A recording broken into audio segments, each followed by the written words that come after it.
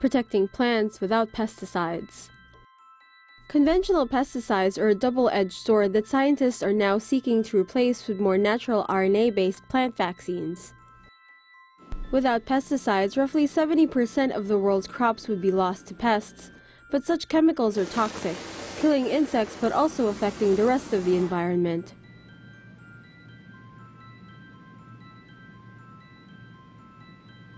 A new approach developed in Finland and France involves directly spraying plant leaves with an RNA-based vaccine that inoculates against specific pests or pathogens. The vaccine triggers a process called RNA interference, which prevents invading RNA strands from carrying out their functions, thus causing the pest to die. RNA molecules in the vaccine do not negatively affect the host plant. The RNA also has the added benefit of being biodegradable because it breaks down quickly. Instead of chemical synthesis, scientists use a bacteria-eating virus called a bacteriophage to help generate the RNA. But with no relevant legislation in existence to govern its use, it's hard to say when the vaccine will be available commercially. Keep watching for more plant science. Scientists grow heart tissue on spinach leaves. Maybe Popeye was right all along. Long hailed as a superfood rich in nutrients, researchers have now successfully converted spinach into beating human heart tissue.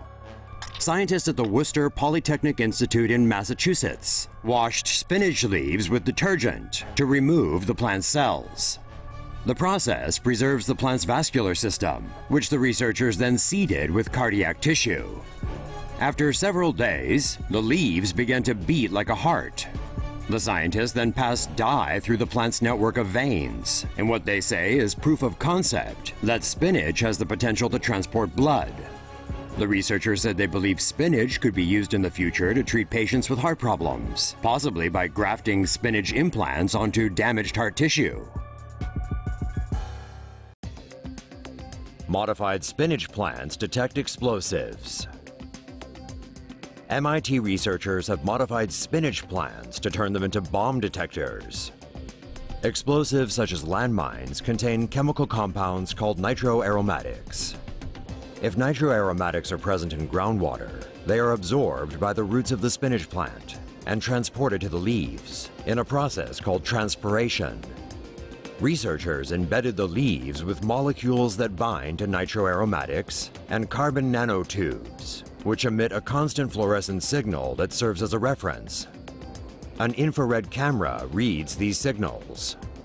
When nitroaromatics are present, the fluorescent signal from the molecules decreases. Once the decrease is detected, the device sends a wireless signal to the user. The experiments were conducted within a distance of 3.3 feet, but researchers are confident that the radius can be increased and that one sensor could monitor multiple plants. Scientists make glow-in-the-dark plant.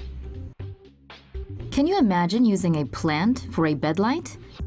Scientists at MIT have developed a plant that can glow in the dark.